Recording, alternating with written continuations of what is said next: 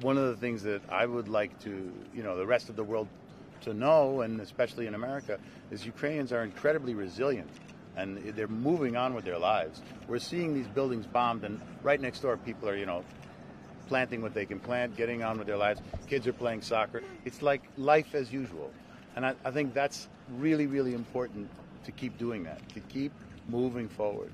Otherwise, you let them win in a small way, and I don't think they should. This is like, it's coward. It's a coward's move. It's not, it's not that big a deal. You're not fighting a giant here. You're fighting there's a word for it we have back home, but I can't use it on TV.